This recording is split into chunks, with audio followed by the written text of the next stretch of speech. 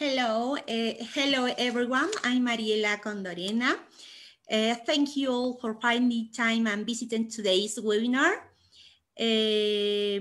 Vamos a iniciar el día de hoy nuestro quinto webinar con un tema muy interesante. No sin antes recordarles a todos ustedes, todos nuestros canales en nuestra comunidad English Teachers in Peru. Recuerden que tenemos nuestra página y nuestro grupo en Facebook como English Teachers in Peru.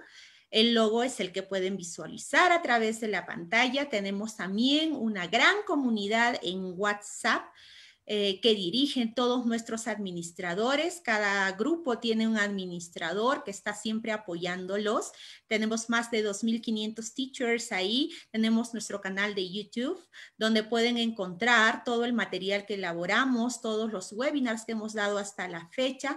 Así que no olviden suscribirse ahí. Tenemos nuestro blog en Google Site, que a la fecha ha sido bastante visitado también por los maestros. Bien, continuamos entonces ahora con esta novedad que tenemos, que lo había mencionado el día de ayer para quienes de repente no estuvieron presentes. Recordarles que tenemos en WhatsApp una comunidad muy grande. Hemos iniciado ya nuestro study group, nuestro grupo de preparación para el examen del Ministerio de Educación, de nombramiento, contrato. Estamos haciendo el desarrollo del temario del Ministerio de Educación con recursos exclusivos, adecuados y elaborados por todo nuestro equipo administrativo. Somos más de 20 administradores en esta comunidad. Cada uno le está poniendo mucho empeño a ello, apoyando y trabajando en grupo en estos grupos de estudio, trabajando comprensión lectora.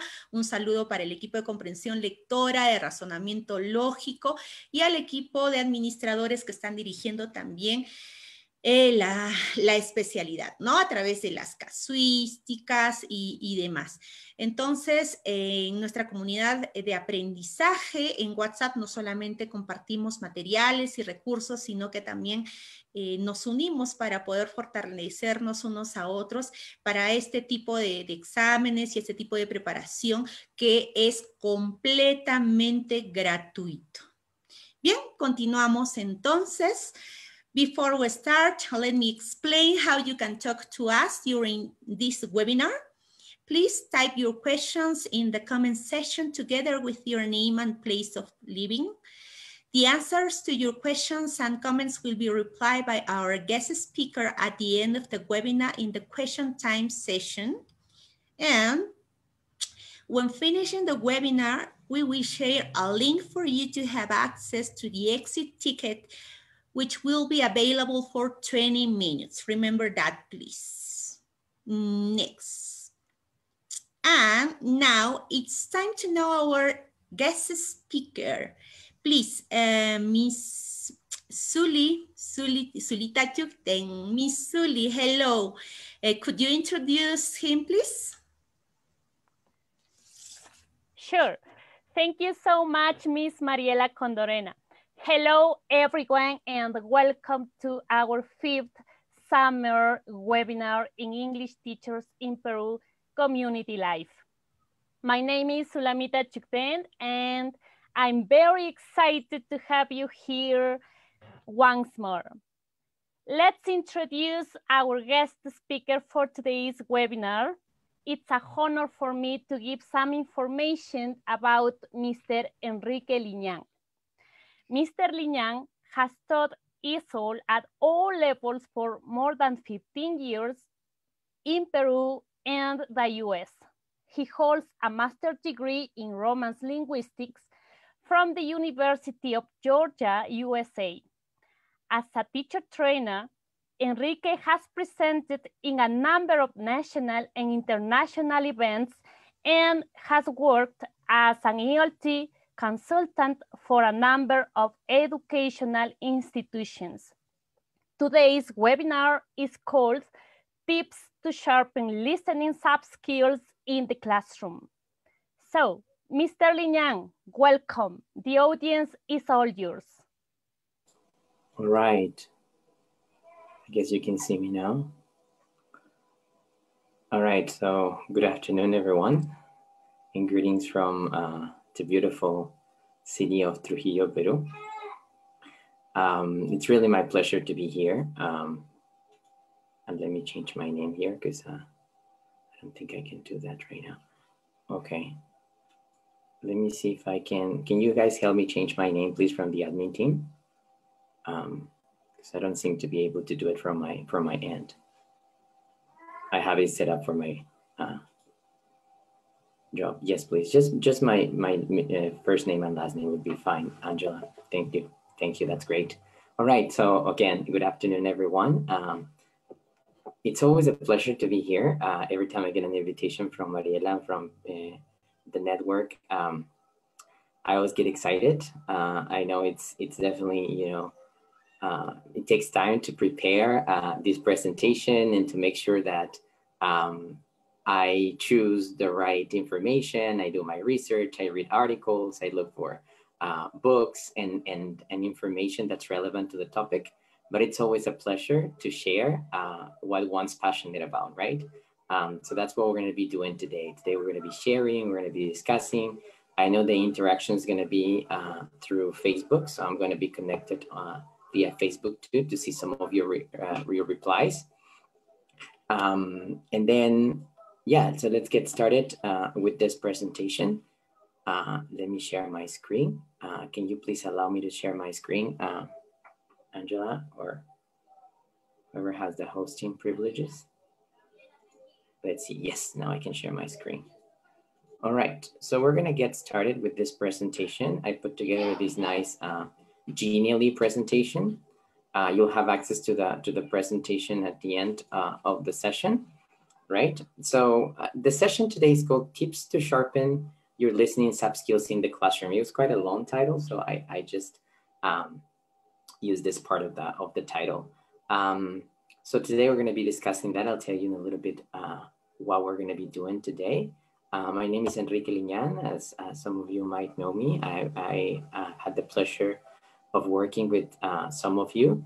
I have a degree in linguistics, so that's what I specialize in, and that's why every time I present something related to teaching and language, I'm always happy to do that. So that's what we're going to be doing today. We're going to be discussing language, but specifically listening, right? So let's get started. So this is the overview we're going to be doing today. We're going to be talking about the objectives and then discuss some of the challenges for listening. Then we're going to discuss intensive and extensive listening, some of the listening sub skills that you can see here, and we're going to end with a summary, how you can apply this. All right, let's get started with the objectives, right? As you might have read in the flyer that went out this morning, thanks to the ones who responded to it. I saw some of the likes and the comments. Thanks for that. So today we're gonna compare and contrast intensive and extensive listening. I know that some of you might be familiar with this or might be experts at it, but we're gonna see it from a practical point of view, and we're gonna look at how we can identify which activities can be intensive or extensive listening exercises. And also we're gonna discuss how this can apply to your teaching, right? And also how to respond to questions in the Carrera Pública Magisterial exams, right? Either for nombramiento or ascenso, right? So the second objective is identifying some listening sub skills, right? Oh, sorry for the typo there. It's LSS, right? So we're gonna be discussing what predicting content is, how we can listen for gist, listening for details and specific information. We're gonna notice the difference between those two. And we're gonna see how we can infer attitude and infer meaning from context. And we're also gonna review past Minedo exams on teaching listening, specifically those ones, right? On how we can teach listening. All right, so let's get started. Apologies for the typo with skills. All right, so first of all, I wanna hear from you, right? I wanna know why is listening challenging, right? I'm sure that a lot of times teachers have, I've heard a lot of colleagues and teachers say, oh my God, like teaching listening is so hard and understanding the language, spoken language, is also a challenge. So can you type in the chat, why is listening a challenge? Why can listening be complicated for your students or even for you as language learners, right? Because we are non-native speakers of English, and there are times when we listen to an audio or a conversation and it's hard for us to understand, right? Could you please type in the chat box, why is listening challenging, or why can it be challenging when we are trying to teach it or when we're learning English, right? I want to see some of your answers. Let's see. Okay. I still cannot see your responses. I'm going to wait a little bit. Okay, sometimes we don't understand the correct words. Okay, Rosemary, thank you. It's hard, right? Sometimes you hear one word and you think it's something different because of the accent and speed, right? How fast people speak, right? That's for sure. That's for sure. And then dialects too, right? Which happens in Spanish too. You can hear people speak and you might be like, where are they from, right? And they are from a different part of the world where Spanish is spoken. It can be hard for students when they are not exposed to the language. Thank you, Percy. Edward says, it is a challenge because the accent, pronunciation of words and fluency can affect getting the information easily. Yeah, some students are intermediate, advanced, but they can understand simple listenings. The speed, yes, definitely. You have mentioned intonation.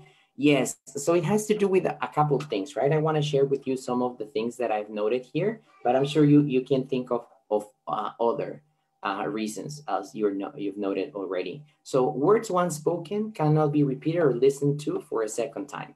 That's a big challenge, right? Because when you are trying to say something, or you're trying to understand what somebody else said and you say like, can you say it again? And sometimes they repeat it, but they don't say exactly the same thing, right? So that's why it can be a challenge, right? It's there, you say it once. So in real life, that's the way it happens. Sometimes in the classroom, we can play the recording twice, and that's okay for training purposes. But in real life, it almost never happens, right? The second one is oral communication is frequently fast. You mentioned that, right? Phonemes, and also a difference between English and Spanish, right? Remember that in Spanish, we pronounce every single syllable, right? When you read in Spanish, when you're learning to read, we focus on syllables and we pronounce every single syllable. But in English, we don't, right? In English, we don't have to pronounce every single syllable. I don't read like oral communication is frequently fast. I don't do that in English, right? You need to think about content words. So that's another big difference between English and Spanish. And might be another reason why listening can be challenging. Another problem is audibility, right? The quality of the recording, the background noise, right? If there are cars passing by, there's a baby crying in the background. So there's a lot of challenges with audibility, right? Or intelligibility. There are times when you cannot understand what the person's saying because of the quality of the noise or the sounds that are around. Right, and then finally, problems with colloquialisms, right? Slang, non-standard English, dialects, varieties, you also mentioned that, right? So for example, let's look at this, let's watch this video. I love this video from this lady. Let me see if I'm gonna share computer sound. One resident described. Okay, let me see, okay, share computer sound. Yeah, so we're gonna watch this video from this lady who's describing a fire, right? She escaped from a fire. So let's listen to what she's saying and let's see if you can listen to her and write in the chat some of the words that she says, okay? All right, here we go. To go give me a cold pop. And then I thought somebody was Bobby 12. I want you to note in the chat box what you understand. Any phrases, any words that you understand that this lady's saying. If you can write a phrase, that's great. If you can write a word, that's great too. Please write down whatever you can understand from this lady. Here we go. Thank you. You understood. I see some people already typing in the chat box. Thank you. So she's talking about bronchitis. She's talking about barbecue. Jesus, there's a fire, right? Okay. Then I ran for my life. She says that. Lord Jesus, fire, give me somebody.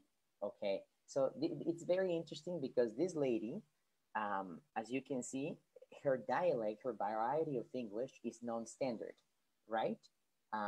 So she's not using structures that are commonly used or the structures that we learn in books, right? She says, I got bronchitis, ain't nobody got time for that or for that, right? That's what she says. So this is what we call African American Vernacular English, AAVE, right? Some of the characteristics of African American Vernacular English are that what they do is they invert the subject with the verb, right? That there's an inversion there. You see, she's saying ain't nobody. Another characteristic of AAVE is that they use the negative, the double negative, right? Ain't nobody got time for that. Can anyone write in the chat box, how could you say this same phrase, but in a more standard way? How could you say this phrase the way you would see in a book? How could you say that? Can anyone write in the chat box? How could you transform this sentence into something more standard, something that you would see in a book, right? She's using negative ain't, right? She's using double negative, ain't nobody. She's inverting, right? The subject and the verb, right? So she's using some varieties, interesting features of the language, right? All right. Okay. So I think some people raise my volume, please. Okay, let me see if I can do that. Can you hear me? Okay, now. Okay, can you hear me, Mariela, or anyone in the room? Can you guys hear? I hear some people telling me. Yes. Yeah. Yes, of course. Okay. Okay. Oh yeah, my connection maybe. Okay, so I'm gonna try to speak louder. And then, okay, yes, thank you, Teresa. Teresa just gave us the answer. Nobody has time for that. Yes, that was the answer. Or nobody got time for that. Right, thank you. And nobody, yeah, that's what you would say, right? So this was just an overview to tell you that there are different varieties and different dialects. So when we're teaching listening, we need to be aware of the different varieties of English that our students are going to be exposed to. Okay.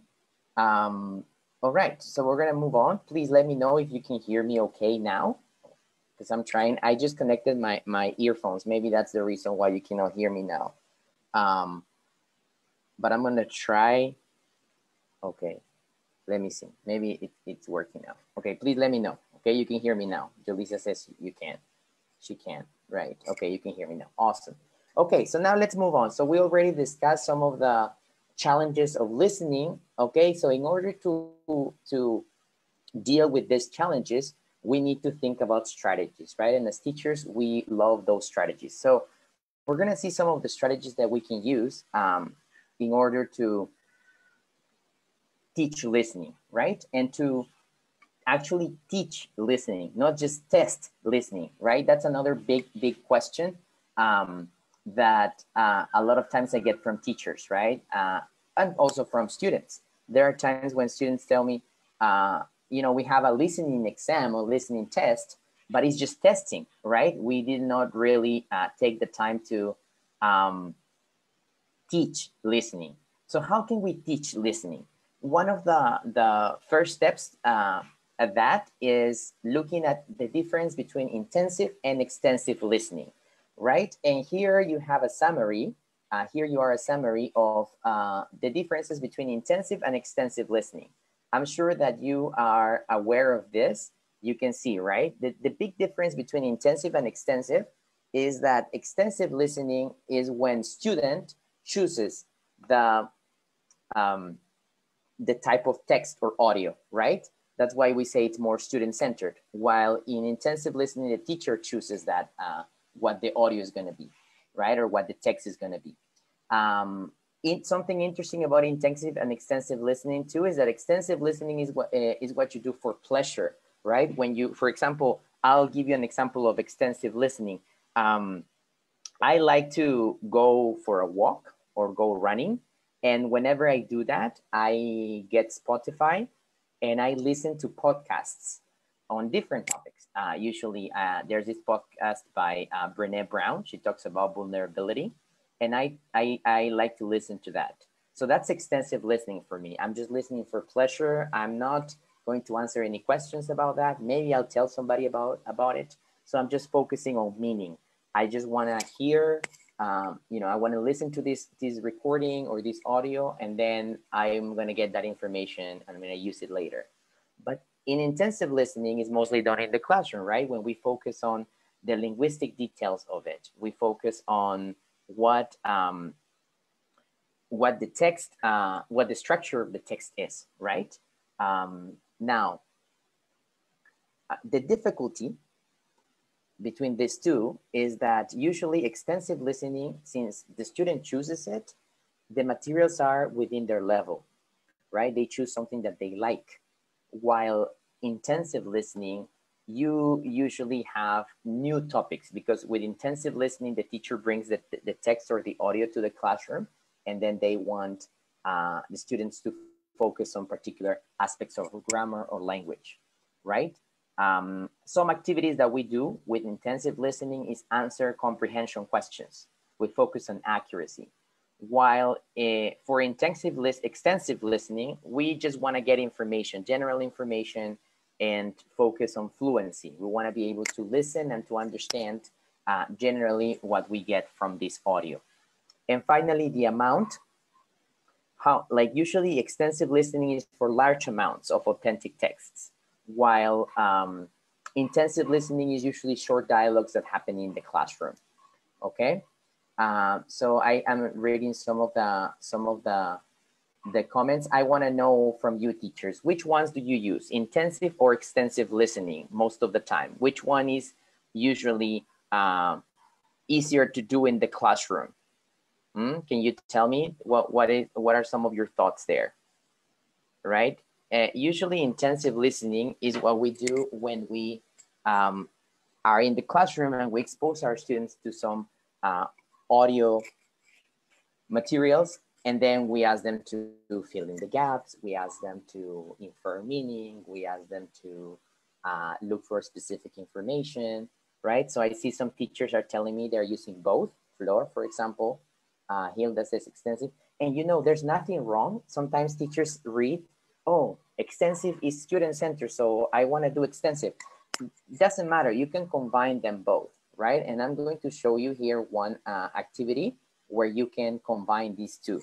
Okay, let's move on and let's see. I see a lot of you are using intensive, which is it's totally okay, right? It's only natural to use intensive listening because usually when we're in the classroom, teachers have to choose the audio material, and we have to ask our students to work on the activities, right? But we can see how we can combine these two. Okay, we look at this activity, and we're gonna see how we can combine these two. So are you familiar with TED, TED.com? Have you ever heard of TED.com or TED Talks?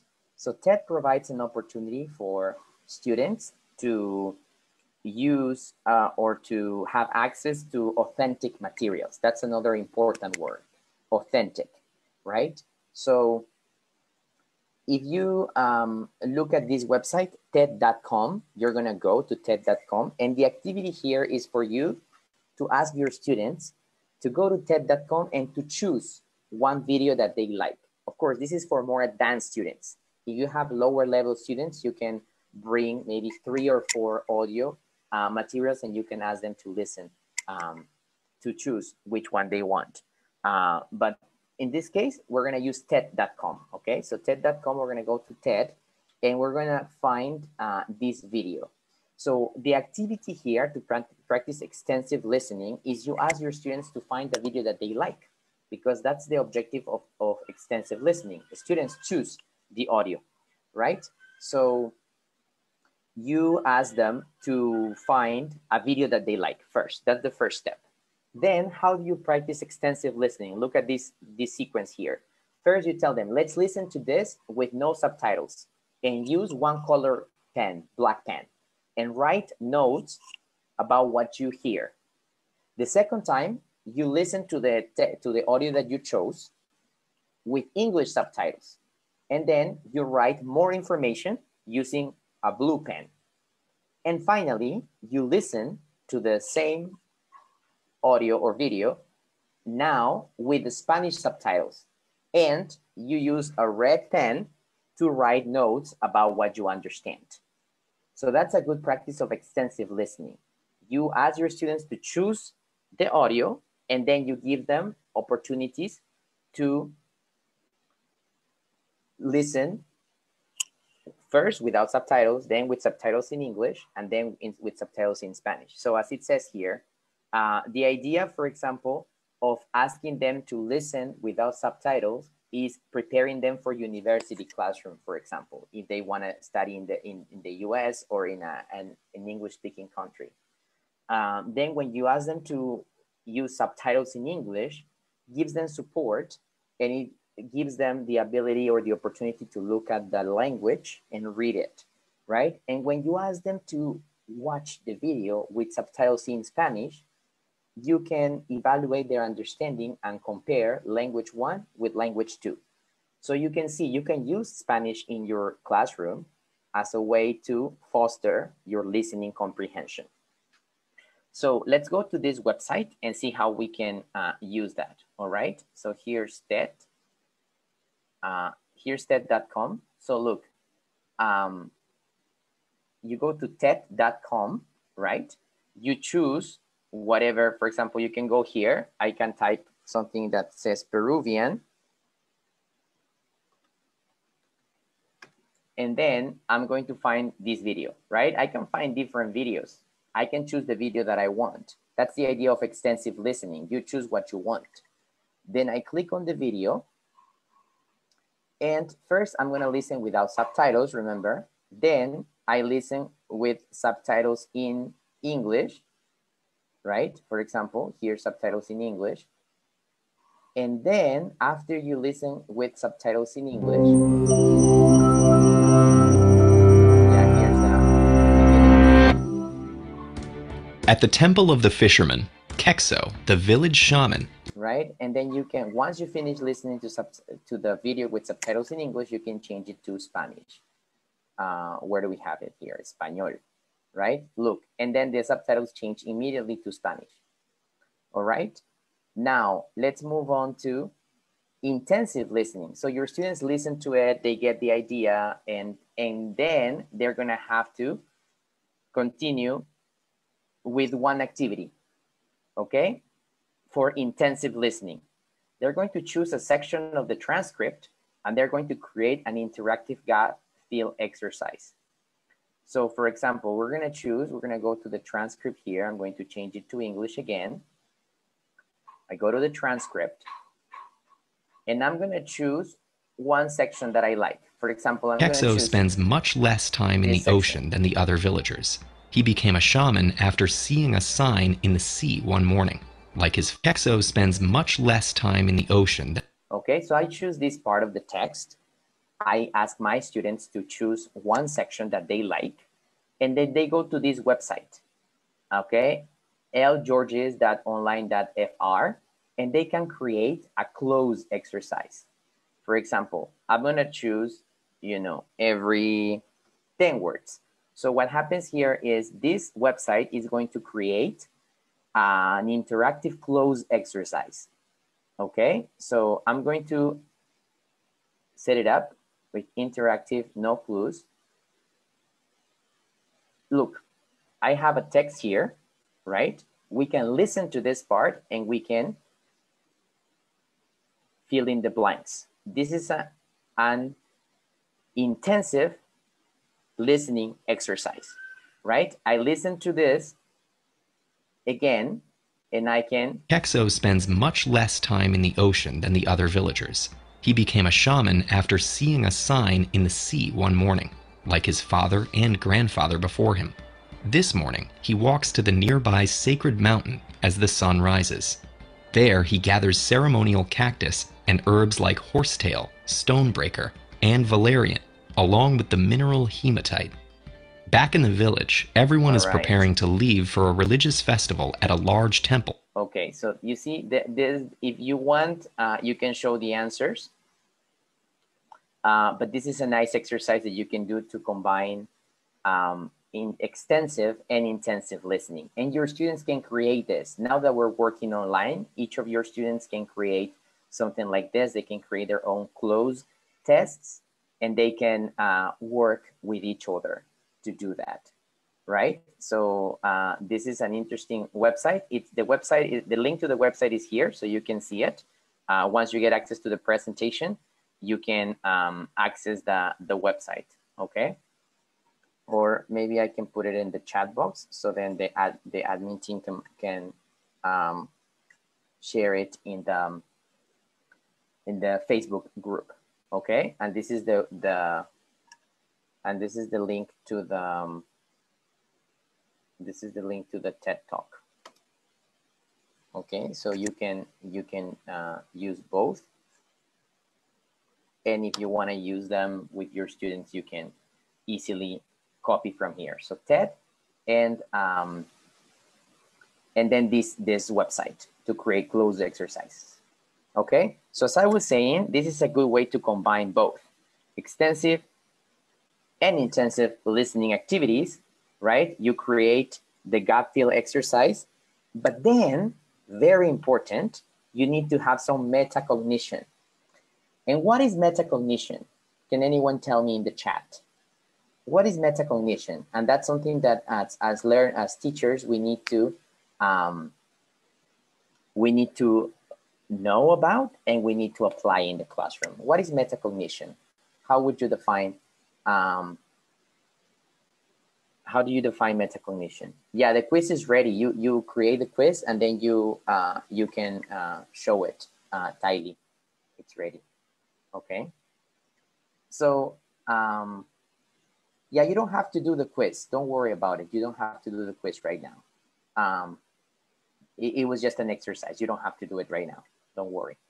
Oh yes, thank you, Fanny and Hilda. You are already answering my question about metacognition.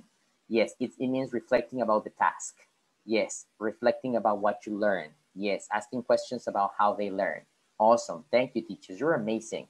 Metacognition is very important. So please look at this sequence. You can use TED.com to do this. You can use many other tools, but the talk today is not about the tools that you can use for listening, but it's about the soft skills and how you can use them. So we're going to move on. Metacognition, before I move on, I just wanted to let you know that metacognition is important, right? And the idea of doing that is that this helps students notice and think about their strengths and weaknesses in both comprehension and specific listening. They're going to answer some questions about how they felt with the, when they listened to the audio without subtitles, with subtitles in English, with subtitles in Spanish, and it's going to help them aid with comprehension. And then the intensive listening activity is going to help them look at specific vocabulary. It's going to give them more independence by creating their own activities.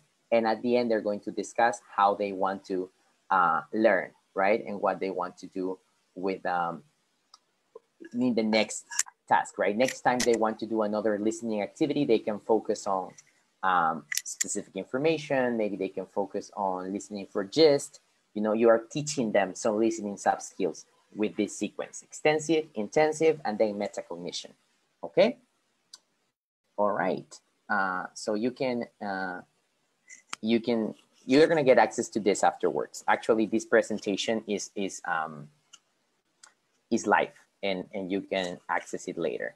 All right. So now for my Minedu teachers, let's move on to this one section. This is taken from the examen de nombramiento 2019, okay? By the way, nombramiento, how do you say nombramiento in English? It's tenure, right? Tenure, T-E-N-U-R-E, tenure. So this is the tenure exam, right? You get tenure track, that's carrera pública magisterial, right? Tenure track.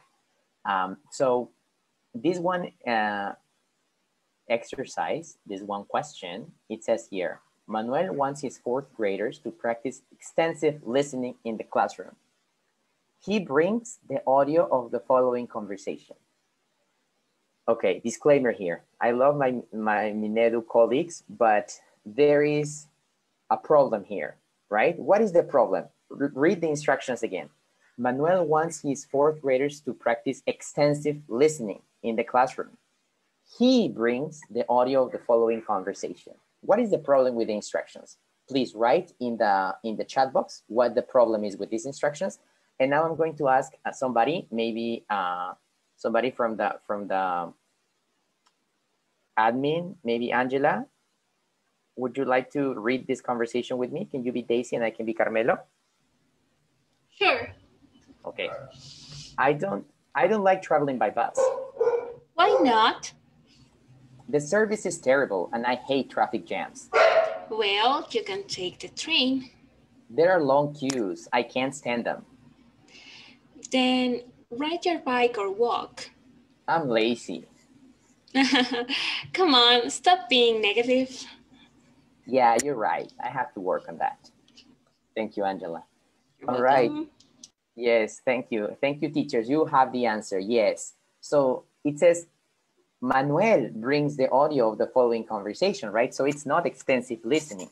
The condition for it to be extensive listening is that the students chose the conversation or the audio, right? That's the condition. It's not extensive, it's intensive, right? But this is taken from the Minedu Nombramiento Exam 2019, okay? So disclaimer there. Okay, so here's the question. You have this conversation. The idea is that you're practicing extensive listening, and here's the question. Okay, sorry, where's the question? Here we go. This is the question. Taking into account Manuel's purpose, remember Manuel wants to practice extensive listening, which of the following instructions is not appropriate to give when starting the activity?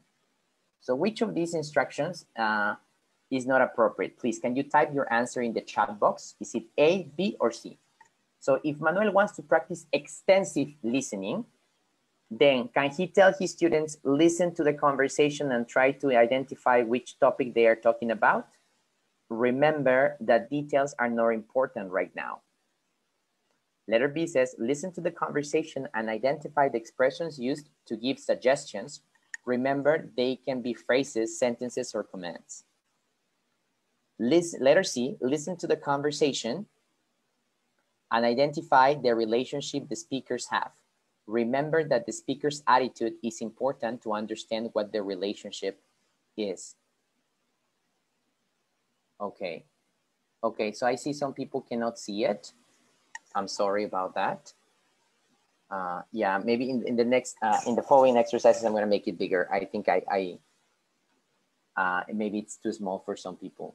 Okay, see, yes, I know that maybe for people who are using their cell phone, it's too small, but I will make it bigger in the next question, okay? Sorry about that, teachers. Okay, so what is the answer, letter B or letter C? So let's see, if we wanna practice, extensive listening, right? If that's what the purpose is, then you cannot, so look at this. Which of the following instructions is not appropriate? If you want to practice extensive listening, right? That's listening for in order to get the information, for pleasure. So you don't want, what do you want to focus on? You want to focus on what the topic is. Yes, correct. You want to focus on the topic. Remember that the details are not important right now. So letter A is correct, right? You can do that. The answer, the question here is which is not appropriate. Letter B says, listen to the conversation and identify the expressions used to give suggestions. What are you focusing on here when you look at identifying the expressions? you are focusing on language. You're focusing on the form. You're focusing on modal verbs. You're focusing on you should, you could, right? Like she used here, right? She says, you can take the train. You ride your bike, okay? So she's using a lot of different choices. So letter B is focusing on language, not on the meaning or the understanding of the text or the conversation. And letter C says, listen to the conversation and identify the relationship the speakers have. Relationship. So you're not going to listen to in order to find out what verb tenses they're using, but to look at the relationships. So this is also something that could be used, right? So the answer here is B, right? B, because with extensive listening, you don't focus on form. Extensive listening, you focus on meaning. But then again, this question might be confusing because it's extensive listening, but the teacher brought the audio, so maybe it's confusing. But the answer here is letter B. That's the right answer. Yes, answer is B. Is B because B is focusing on meaning. Remember that. Intensive listening focuses on forms, right? Intensive focuses on form, on the structures. Extensive focuses on meaning, on understanding the whole thing, meaning, okay? All right, B is the answer, okay? If you have any questions, then you can let me know. But remember, the reason is this, again, intensive, form, structures. Extensive, meaning, understanding the whole, okay? Let's move on to the next section. Okay, now we're going to go to one of the listening sub-skills, predicting content. Oh yes, Sylvia is saying we have to read the instructions carefully. Yes, Sylvia, because it says which one is not appropriate. Okay, we're gonna see some of those questions in a minute. Okay, so predicting content. I'm giving you 3 tips for predicting content. And from now on, I'm gonna give you tips. 1, 2, 3 tips, or maybe 2 tips for each of the sub-skills, okay? So for example here, tip number 1, link new knowledge to memory structures. When you are predicting content, you need to link what you already know, what the information that already exists, that's called schemata, to the new knowledge. There is a theory of psychology. There is a theory of psychology that's called schema theory. A schema or schemata in plural, in singular it's schema, plural is schemata. It's a cognitive theory based on the mental processes that connecting experiences in the past with new information. That's the meaning of a schemata. That's a technical word for teachers, okay? Teachers, if you didn't know this term, write it down because it's a technical word that you should know, okay? Schemata, again, is the process of connecting that old knowledge, prior knowledge, to the new knowledge, right? Those structures. So it's very important when you are preparing your students to listen, help them or give them some exercises or activities or prompts so that they can predict content, so you can activate their prior knowledge and activate their schemata, okay? Schemata, that's the meaning. Tip number 2, make sure to set the topic or context of the text. When you start, before you play the audio, you tell your students, okay, we're going to listen to a conversation about, so you set the topic or the context, or you tell them you're going to listen to a conversation that's taking place in a supermarket, the context, the supermarket, okay? So for example, look at this picture here. Look at this picture.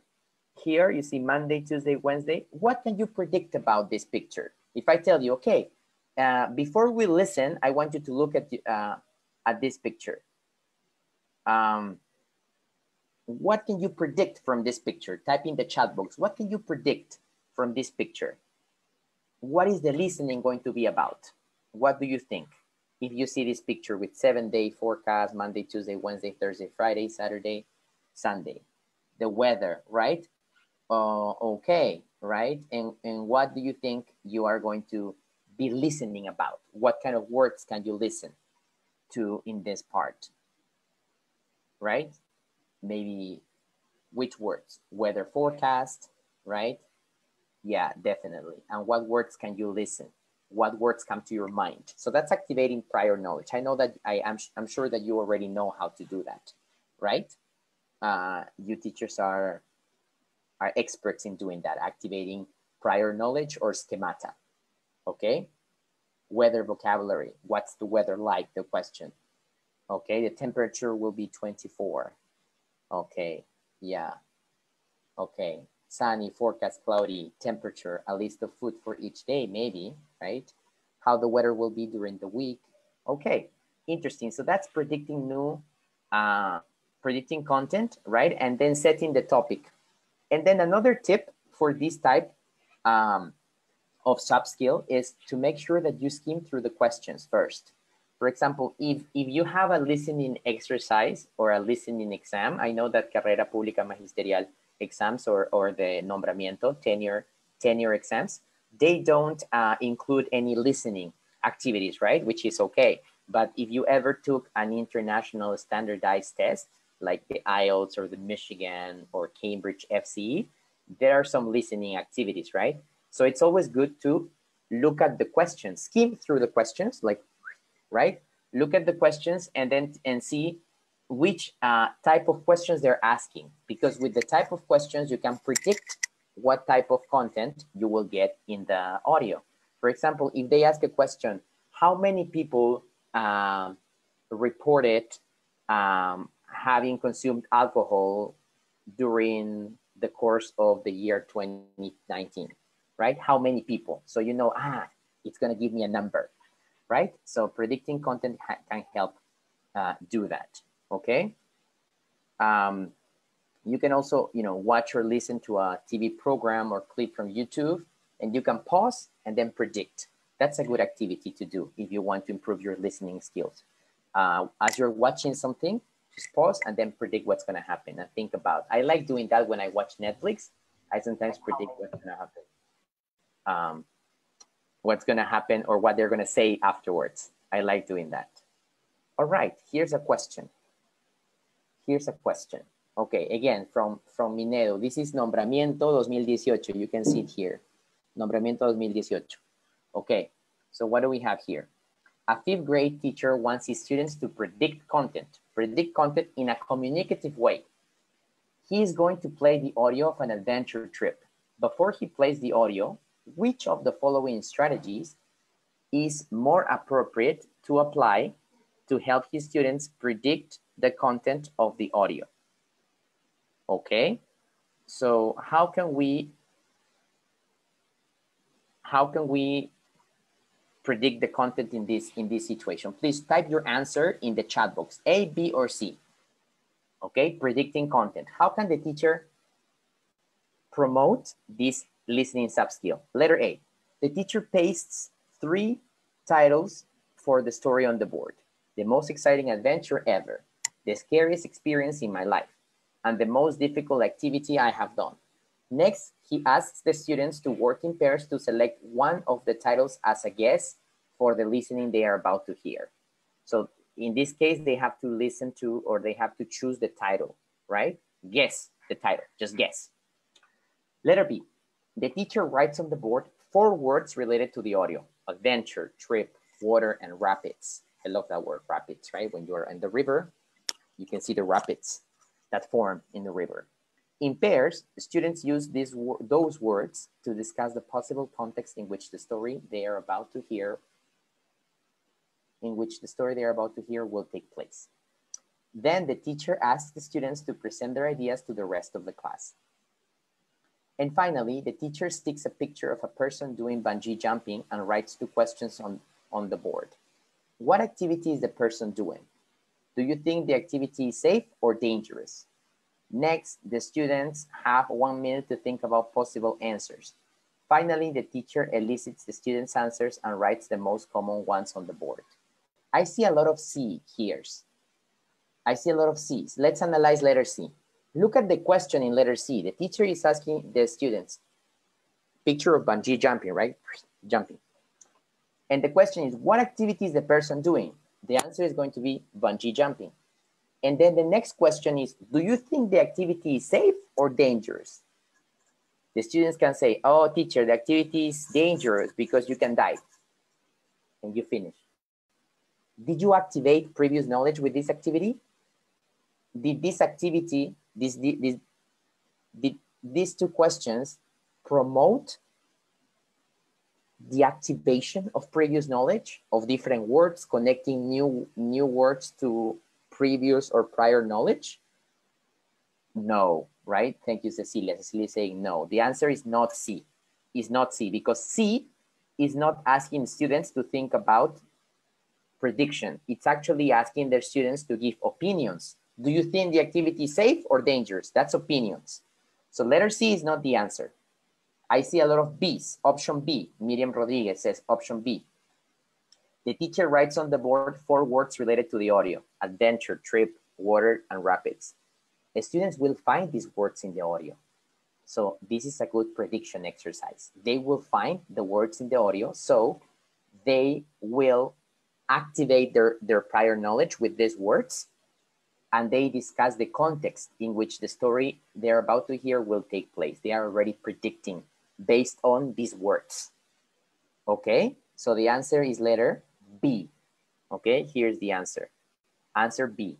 Letter A, unfortunately, you have the titles, but you can guess. But you're not going to guess. What can you base your guess on?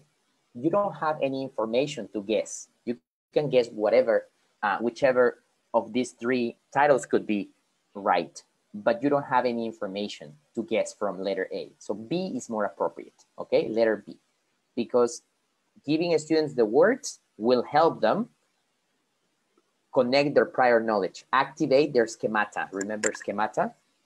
Prior knowledge. Okay, teachers, letter B. Okay, awesome. Next, listening sub-skill, listening for gist. We only have 4. This is the second, okay? Listening for gist, I love the word gist, right? Gist means getting the whole picture. That's gist. That's the first tip, get the whole picture. When you listen for gist, imagine when you are flying and before the plane is about to land, you can see the city, right? You can see the, like get a big picture of the city, right? That's listening for gist. Think about connect gist with the plane, okay? Gist, the whole picture, the general idea. G, general, okay? Listening for gist. Okay. Identify content words. That's another important part of listening for gist. You need to identify content words. For example, if I tell you the words food, friends, fun, park, sunny day, food, fun, friends, park, what can you think of? What is the gist of those words? Sunny day, park, fun, friends, food. Camping, for example. Thank you, Cecilia. What else? What is another idea for that? If I tell you all these words. Okay. Camping, picnic. Thank you, Brisa. Yes, you see, I'm already, these content words are helping you get the gist. So content words are very important. As your students, if they want to focus on gist, they have to listen for those content words to create a mental picture in their heads. And finally, use mind maps. Use mind maps to group the words. There are different types of mind maps, teachers. You can see, spider, fishbone, cluster, cycle, continuum, Venn diagram. These are different graphic organizers. You can use any type of graphic organizer that you want. Okay. Here I'm going to give you the link to this. Okay, so you can go and check these mind maps. There are a lot of different graphic organizers that you can use, but I recommend using mind maps to organize these ideas when you are listening for gist. Okay, you get the content words and then you ask your students to use mind maps to connect these words. like this one here, right? You can use that to connect the different words, and that will help your students get the whole picture, get the gist. All right. Okay, so let's go to the question related to this. Which of the tasks below is appropriate to identify the gist of the news report? The question was a news report, right? Brando noticed that his fourth graders need to improve their listening skills when they are exposed to real audios. For that purpose, Brando would expose them to a news report. He will use the following report. It's a long report about cancer diagnosis and the process of that. So we're not going to read that because it's not necessary for now. But I want to ask you, which of this is most appropriate to identify the gist? Please give me the answer, A, B, or C. What do you think? Which of this is most appropriate? Which of the tasks below is appropriate to identify the gist of the news report? Letter A, ask the students to listen to the audio and write down as much information as they can. Then ask them to get in pairs and use their notes to reconstruct the news report they just heard. Letter B, ask the students to listen to the audio and write down a phrase that gives a general idea of what the news report is about. Then ask them to compare answers with the classmate next to them. Letter C, ask the students to listen to the audio and write down all the adjectives they can identify in it. Then ask them to work in pairs and use those adjectives to make sentences about the news report. Okay, here we go. When you're listening for gist, you are not listening for specific words. When you're listening for gist, remember the plain, general, you don't want to look at adjectives, for example. When you ask your students to identify the gist, you never ask them to give you the list of adjectives. So letter C is not the answer, right? We know that C is not an answer. Now, some people say A. Let's analyze letter A. Ask students to listen to the audio and write down as much information as they can. As much information. When you write down information, you are not listening for gist, right? You're listening for understanding. Maybe if you tell them as much information and then you tell them to reconstruct the report, then you are asking them to write or to listen for details and to listen for specific information. So letter A is asking them to reconstruct the text. Be careful with that. If you ask your students to reconstruct the text, you are going to need to listen for specific information or for details. So letter A is not possible. Then the answer is letter B. Yes, Ana Milagros, Gloria, Patty. My friend Patty Rengifo. Hey, Patty. Nice to have you here. Answer letter B. Yes. Ask students to listen to the audio and write down a phrase that gives a general idea. Remember I told you gist, general, GG. Okay? General idea. Thank you, Magdalena. You're right. Awesome. So that's the answer, letter B. Let's move on to the next sub-skill. Listening for details or listening for specific information.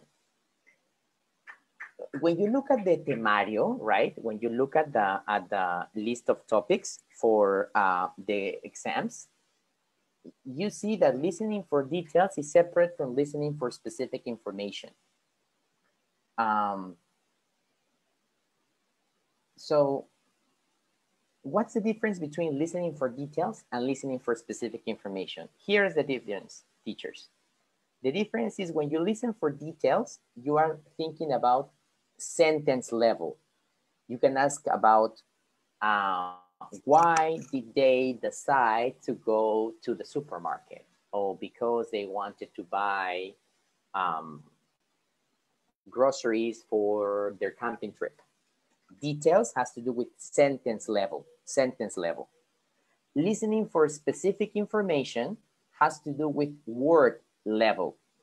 When you ask a question, for example, which type of transportation did Rosario use to get to her hometown?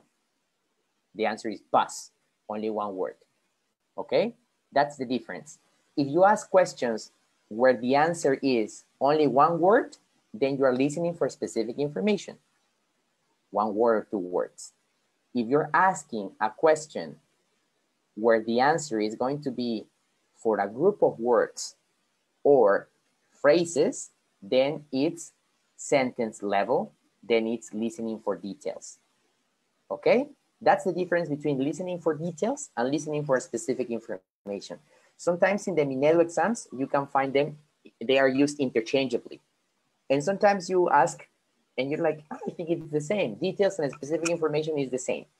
There is a small difference, okay?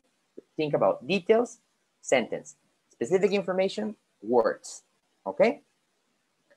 All right, so what do you need to do when you listen for details or specific information? You need to think of yourselves as the detective, right? With a magnifying glass. Look for specific information, for example, numbers, names, objects. Specific information, remember? At the word level, specific information, word level. 1 number, 1 name, 1 object, specific information. Ignore anything that is not relevant. Usually they're asking you a question and you need to have to ignore if that's not part of the question they're asking you. You need to narrow down, right? Narrow, make it more specific, your search and get the detail. Skim through the questions and underline important words. Before you start doing an exercise for specific information or details, you need to look at the questions and analyze the questions. If they ask how many, if they ask how old, if they ask which, when, where, you know what you're going to be listening for, okay? So these are some tips if you want to listen for details or listen for specific information, okay? Now, let's look at these exercises. After listening to the audio, Daniela tells her students to answer the following questions.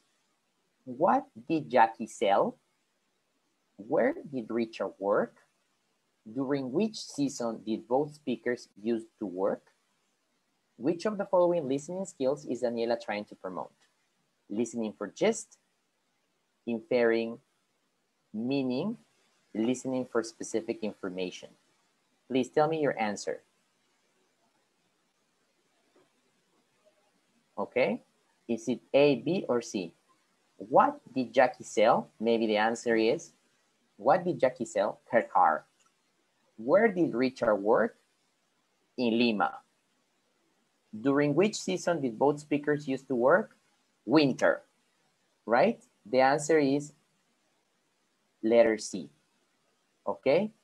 Again, the difference between a specific information, why is a specific information and not listening for details? Why? Look at the questions. What did Jackie sell? The answer is only 1 word. Where did Richard work? Only 1 word. During which season did both speakers used to work? Only 1 word. Winter. Where did they work? In a supermarket, at a resort. What did Jackie sell? Seashells. I don't know. Hamburgers, right? WH question and it's 1 word. Yes, that's why it's a specific information. Thank you, Gloria Panta. You're saying it's only 1 word. Specific information is words. Thank you. Awesome.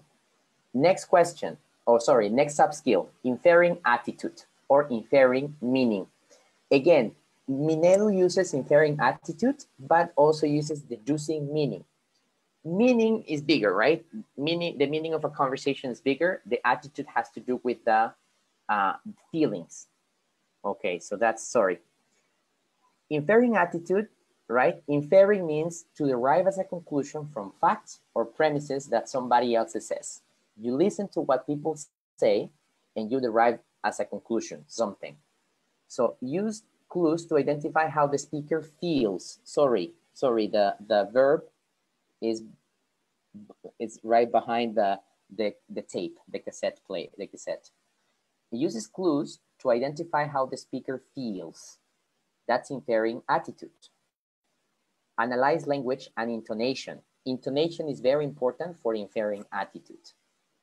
if you want to practice this, you can play clips from drama series, for example. You can play clips from drama and you can ask your students to infer how the speakers are feeling. Are they angry? Are they happy? Let's watch this video from BBC Learning. Everything in life is a negotiation. When you cross the street is a negotiation. Getting your coffee at Starbucks is a negotiation. Sorry, here we go. Oh, wow. Communication is about more than just the words we use. Encourage students to infer meaning based on various clues like intonation, body language, and context. For example, British people love intonation, body language, and context. Remember that. When we think about inferring meaning or inferring attitude, intonation, the way you move your body language, okay? And the context. Of using sarcasm. Well, it's fascinating, Dan. Yeah, just like that. So to practice this, put students in small groups and play a clip from a drama program. Then have them discuss the difference between what the characters actually said and what they really meant. What a great idea. Thank you so much for not doing the washing up. I didn't want to eat dinner anyway. Huh. Not grateful. No, maybe angry? Angry. Annoyed. Angry.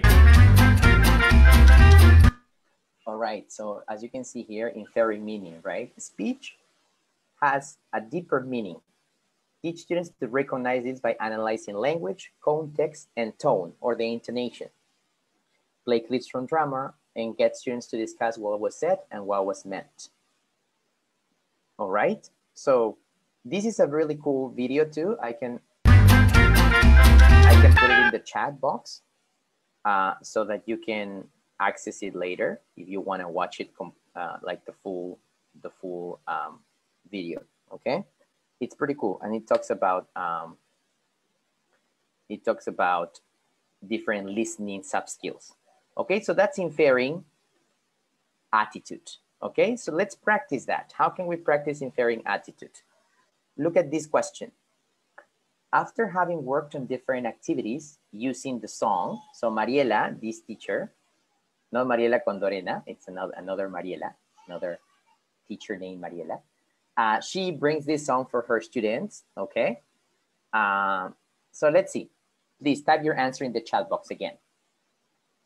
After having worked on different activities using the song, Mariela would like her students to develop their listening skill, inferring attitude. Taking her purpose into account, which of the following strategies is appropriate to adopt?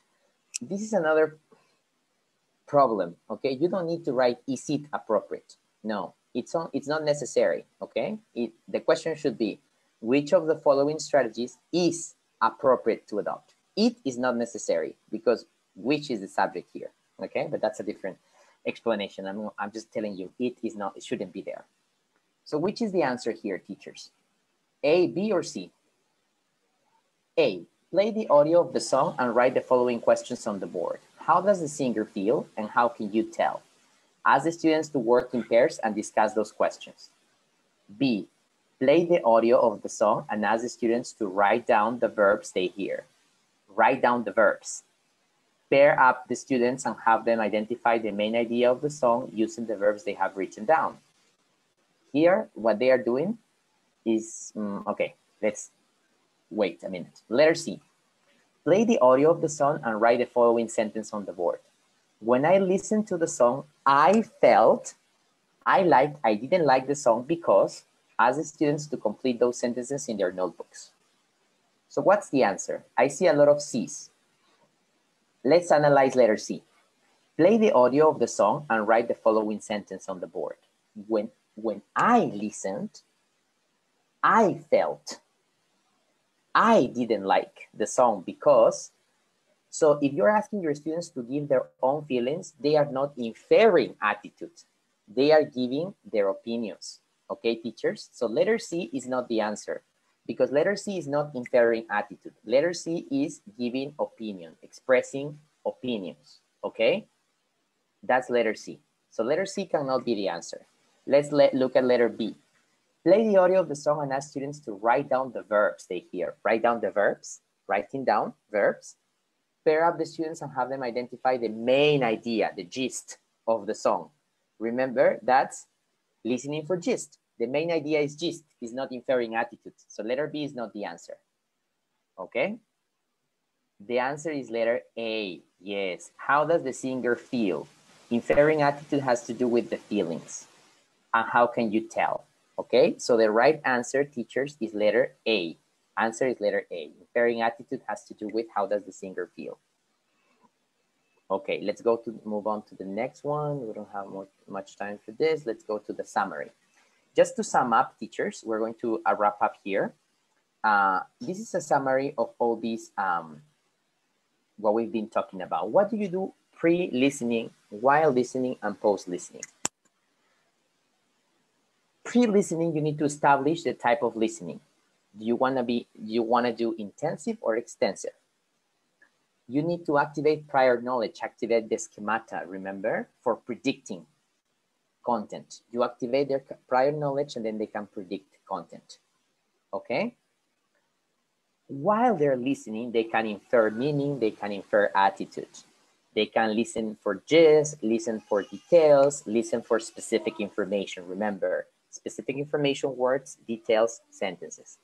They can detect connectors or signposting. That's another word in British English, signposting. They can also take notes while they're listening. And after they listen, they need to summarize, or they can summarize, they can paraphrase, they can draw conclusions and opinions. Remember, that was the activity that we saw in before, giving their opinions, and reflecting on their own learning, right? Metacognition. This is the last question from the previous exercise, Mariela. Now, Mariela wants her students to improve their productive skills through a post-listening. Post-listening, so after listening. Which of the following tasks is it, you don't need to write it, is least appropriate to use? So please write your answer in the chat box, A, B, or C, least appropriate. So it means that 2 of these are okay and 1 is not appropriate, okay? So which one is not appropriate? 2 are okay, 1 is not appropriate. So please tell me. The students are given a copy of the song with some blanks to be filled in. They get in pairs and complete the blanks. So this is an activity to complete blanks, to fill in the blanks. The students receive a copy of the song. The teacher asks them to choose their favorite verse and explain the reasons for their choice. They're explaining their verse, right? They're drawing opinions, conclusions, right? Explaining their choices, paraphrasing, summarizing, right? The students create a dialogue between the singer and his lover. The student practice their dialogue for some minutes and present it to the class. Okay, the students create a dialogue, so they create a dialogue as a post-listening activity, right? So what is the answer for this one? Which is not appropriate as a post-listening? Letter C? Letter C could be because they can create a dialogue. They can imagine they are the singer. They need to understand, they need to summarize the information as post-listening. So C could be inappropriate. So C is not the answer. Letter B, they choose their favorite verse. They explain the reasons. They choose their verse. They summarize their verse. They explain the reasons for their choice. So summary is post-listening. So B is not the answer. The answer is letter A. A is least appropriate. Why? Because filling in the gaps is an activity that you do while listening. You listen and you fill in the gaps. You don't do it post-listening, right? Exactly, Jimmy. Thank you, Jimmy. A is an activity while listening, right? And the other ones are post-listening. Awesome. The answer is A. Okay, this is Nombramiento 2019, by the way. Okay. Finally, this is where I got all the information. I had to read some books. I had to read some articles, academic papers, websites from British Council and teachingenglish.org.uk, and also One Stop English. So here are all the links to the information. Okay, teachers, I'm not giving you information from my head or from what I think. I need to do some research before I put together this presentation for you. Okay, so you can look at the information here. Okay. That's all I have for you today. Thank you so much. My name is Enrique Liñán again. If you want to reach out to me, you can email me at enriquelinans@gmail.com. You can also find me on LinkedIn, okay? If you want to connect with me on LinkedIn, you can find me on LinkedIn. I'm going to put that in the chat box right now. I'm going to paste that. If you want to connect with me, if you want to, let's see, here, copy, and here, paste. For some reason, it doesn't want to copy. Let me see. Okay. There we go.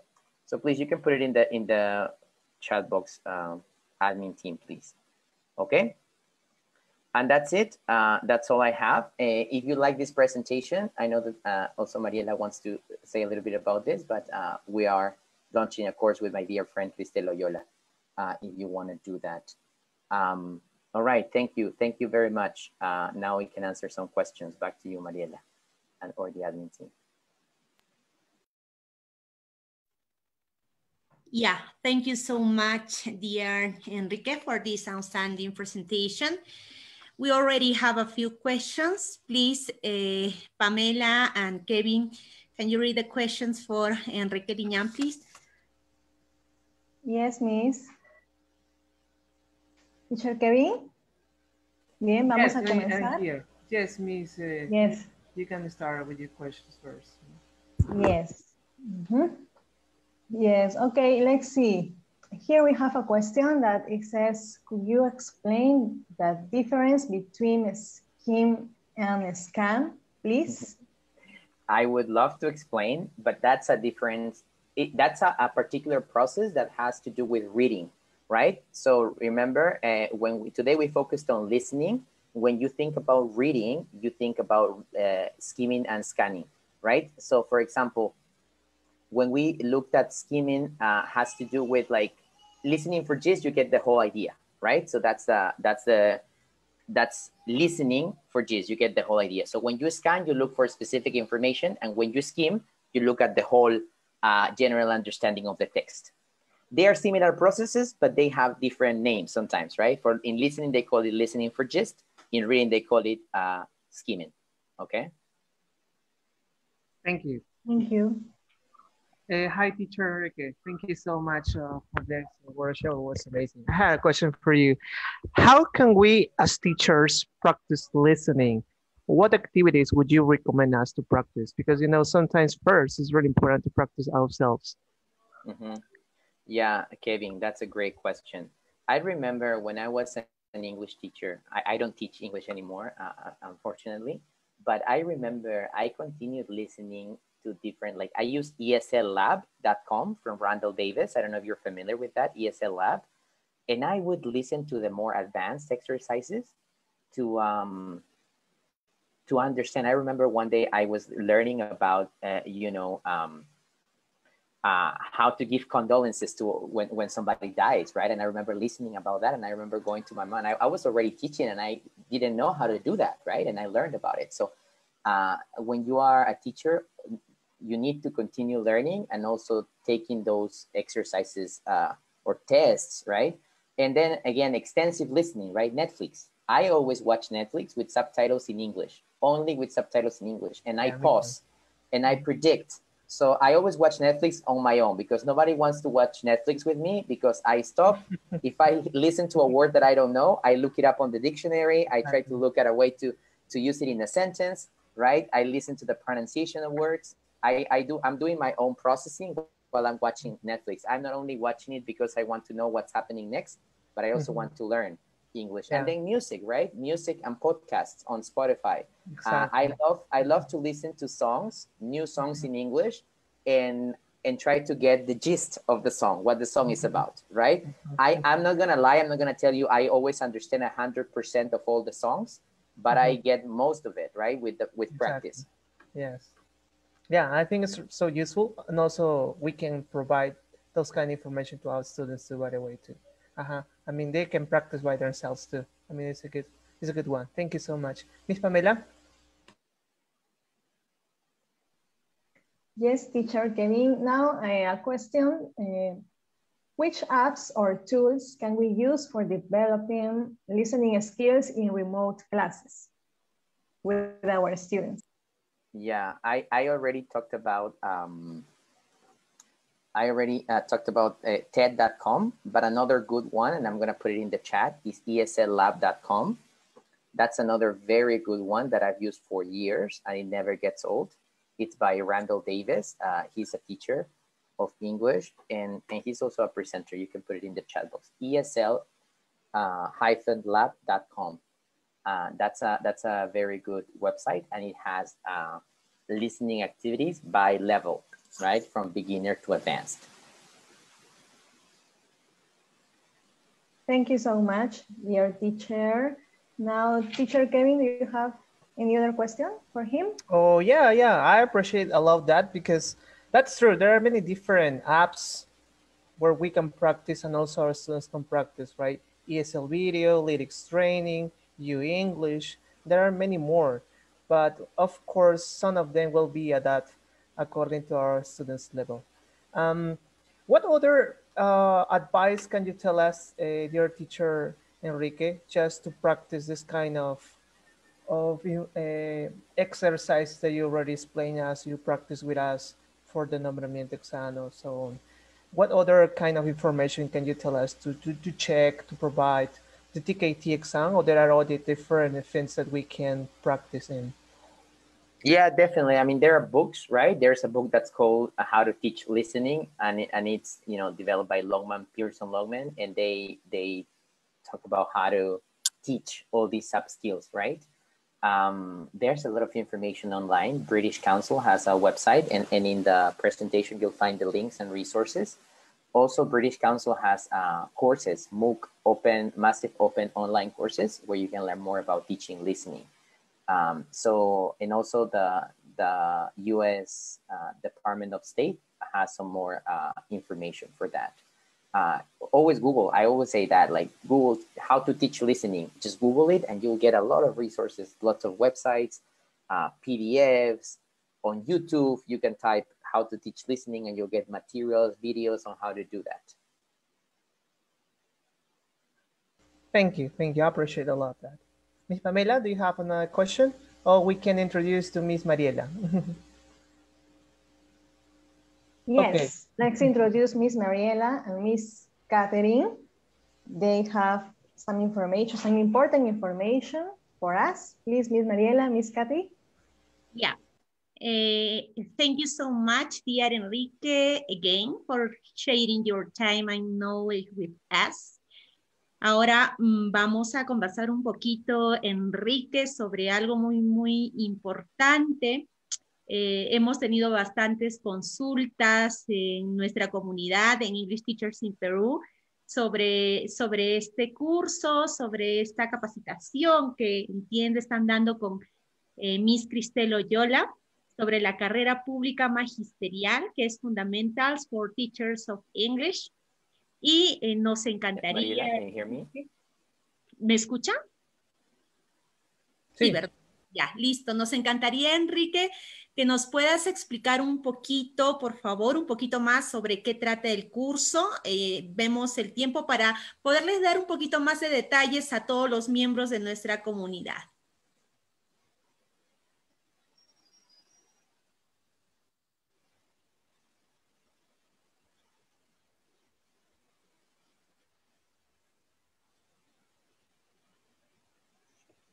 Enrique, sí se me ha escuchado porque lo veo que está un poquito...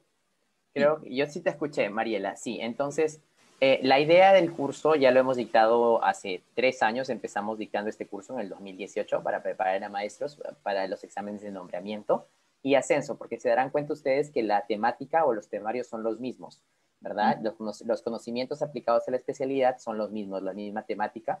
Entonces, trabajamos, por ejemplo, la idea de esta sesión hoy día era darles un poquito una idea de cómo trabajamos las sesiones con Cristel, ¿no? Es un curso online de 4 meses donde se desarrollan todos los temarios que se incluyen para los exámenes de nombramiento y ascenso en la carrera pública magisterial. Empezamos con los conocimientos básicos sobre las teorías de enseñanza, ¿verdad? Como task-based learning, trabajamos presentation practice production, trabajamos blended learning, etcétera. Y luego empezamos a trabajar los skills, ¿no? Reading, listening, speaking, writing. Y luego tenemos una unidad enfocada en todo lo que es assessment, ¿verdad? Summative Assessment, Formative Assessment, Diagnostic Assessment. La idea es que les damos el material en el curso online, un curso en Canva, y luego tenemos sesiones virtuales, así como estas, en grupos más pequeños, obviamente, porque lo hacemos en Zoom, entonces ya los docentes pueden hacer sus preguntas y las respondemos uno a uno, ¿no? También tenemos un foro donde respondemos las preguntas de los docentes. Yo sé que en una presentación con 800 personas es difícil responder todas las preguntas, ¿no? En un curso como este tenemos grupos más pequeños donde podemos responder las preguntas y también analizamos las preguntas de los exámenes, y Cristel y yo hemos construido nuestros propios casos basados en estos exámenes, ¿no? Entonces hemos analizado los exámenes de Minedu y construimos nuestros propios casos y les damos esos casos a los docentes para poder practicar el contenido que se les da en el curso. Excelente, Enrique. Sí, definitivamente el tema de las casuísticas para todos.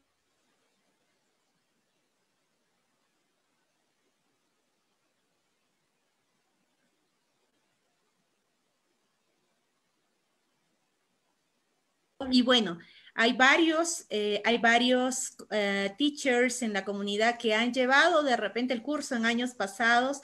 Ya estoy leyendo los comentarios por ahí, 100% recomendado, así que creo que han tenido una muy grata experiencia, definitivamente un material elaborado propio por ustedes que son especialistas y muy reconocidos, pues definitivamente es fabuloso.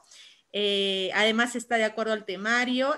Muchísimas gracias por compartir la información. Había muchas preguntas realmente en nuestro Messenger, no podíamos responderlas todas, y qué más que tenerte el día de hoy aquí. Muchísimas gracias, Enrique, por tan excelente webinar y por haber ayudado a tantos maestros en parte de su preparación para este examen. Si me permites, nos acompañas, por favor. Una cosita más, Mariela, solo quería mencionar, están preguntando, el curso, el costo es 300 soles por los 4 meses, por todo, de 4 de marzo al 3 de julio. Sí, pago único. Ya está, perfecto. Entonces también tienen la página de Fanglish, está tal cual como la ven ahí en la imagen. No, la anterior, Fanglish ahí, en donde de repente Enrique o Miss Cristel o Yola pueden darles algunas respuestas más si tienen alguna otra duda adicional con respecto a este curso, que es 100% recomendado, teachers. Bien, Enrique, muchísimas gracias. Continuamos. Por favor, quédate con nosotros. Solo recordarles que todos nuestros webinars y todo el material que elabora la comunidad lo tienen también a disposición en nuestro YouTube. Como ya pueden visualizar, ahí tienen la imagen, suscríbanse, le dan a suscribirse, ahí tienen la dirección que es youtube.com/c/English Teachers in Peru. Le dan a suscribirse y activan la campanita para que siempre tengan las actualizaciones y van a poder ver todos los webinars. Ahora sí me acompaña mi estimada Catherine Novoa y Ángela Salazar para ver primero lo que están esperando, el Exit Ticket con Catherine, y luego vamos a ir viendo las presentaciones que tenemos la próxima semana, que aún continúa nuestra preparación y los excelentes webinars que les tenemos. Catherine, buenas noches. Buenas noches a toda la comunidad de los English Teachers. Bien, voy a leer el Exit Ticket, tienen que estar muy atentos, por favor, para no equivocarse, porque una letra marca la diferencia. Tenemos 20 minutos.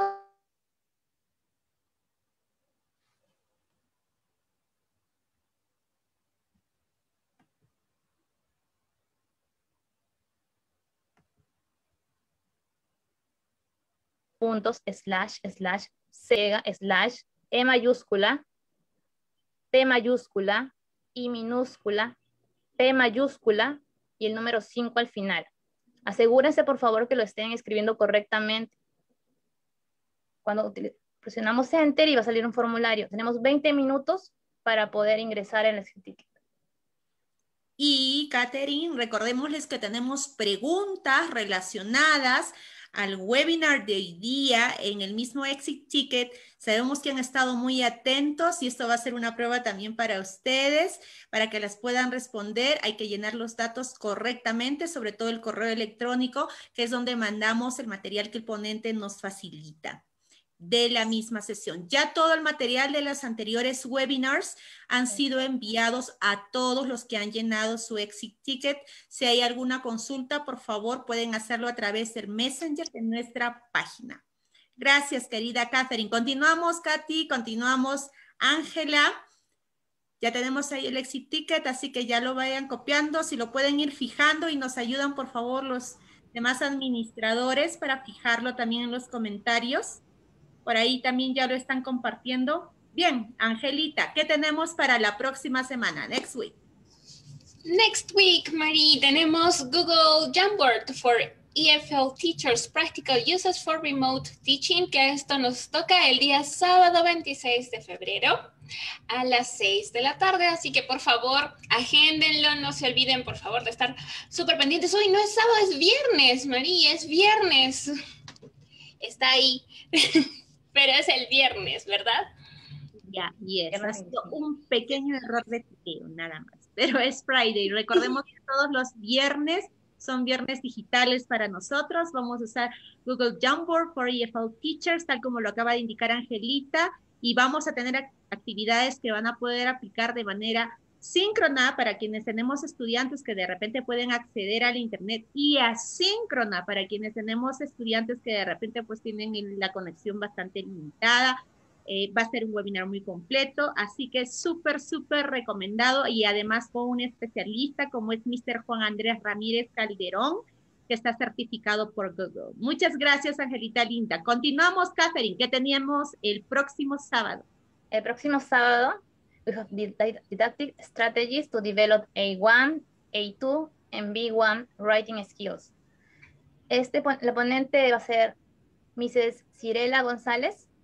Va a ser Saturday, el sábado 26 de febrero. Todos atentos, por favor, de 6 a 7:45. El horario que siempre nos pertenece, ¿no? A la comunidad. Así es, querida Catherine. Recordemos que los sábados de especialidad seguimos continuando con temas que están muy relacionados a lo que suelen venirnos a todos los English teachers en general de cualquier país, no solamente en Perú, muy relacionados a la metodología del inglés, y en este caso vamos a abordar writing skills. Entonces todos quedan invitados. Muchísimas gracias a todos por su participación. Recuerden estar presentes siempre desde las 6 hasta las 7:45, que estamos terminando. Hoy día sí estamos terminando en punto. Hemos tenido un excelente webinar. Bien, Angelita. Ahora sí, Catherine, le damos el cierre, y los aplausos son para Enrique Liñán, que nos ha acompañado el día de hoy con tan excelente webinar.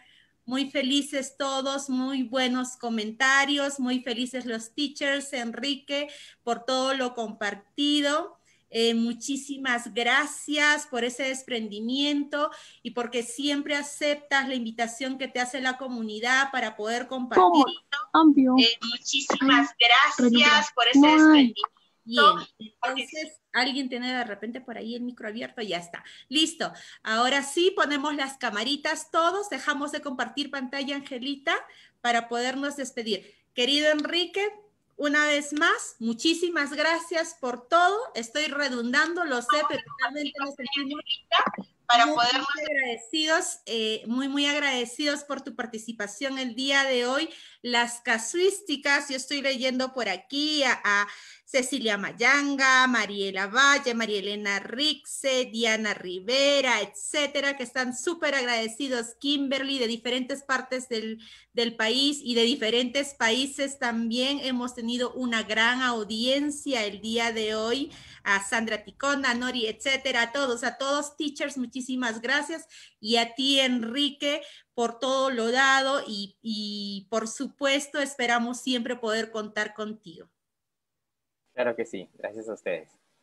Bien, nos despedimos ahora todos con ustedes, Miss Ángela Salazar Barrera, Miss Catherine Novoa, Teacher Kevin Laura de la Cruz, Miss Pamela Salazar, Miss Zuli Chukten, Miss Julia Millones Espinosa, Mr. José Ortega Cerruto y todos los demás administradores que están detrás de las pantallas, pero que están ahí todo el tiempo a través de nuestro WhatsApp y toda la comunidad y todos los canales que tenemos apoyándolos a todos ustedes con todos estos eventos que son completamente gratuitos y van a continuar así. Que tengan a todos muy buenas noches. Nos vemos la próxima semana. Bye, bye.